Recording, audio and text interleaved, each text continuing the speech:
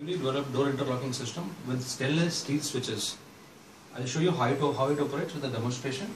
This is a control box for this, and this is a connector with which this can be connected to the all the accessories. I'll put it on from here. All of these comes on. This shows a double electromagnetic lock on a double door. This is a second door with a single electromagnetic lock with a single leaf door. These two are the push buttons for their respective doors, and this is one of the emergency switches. This is the main controller for two-door interlocking system.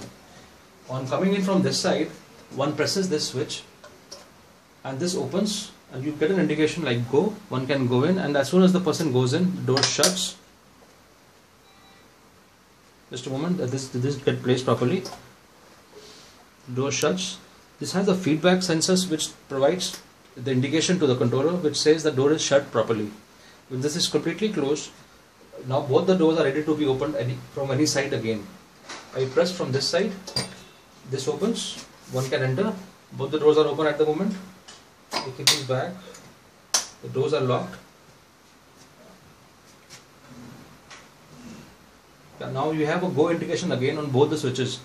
So at any given point of time, only one door can be opened. Now this is the emergency switch. In case of any emergency, one presses this switch, both of them get opened together at the same time, and you have a blinking indication here. After the exit, one shuts the door and they go lock again automatically after about 5 to 10 seconds, and this is ready to operate again. Thanks.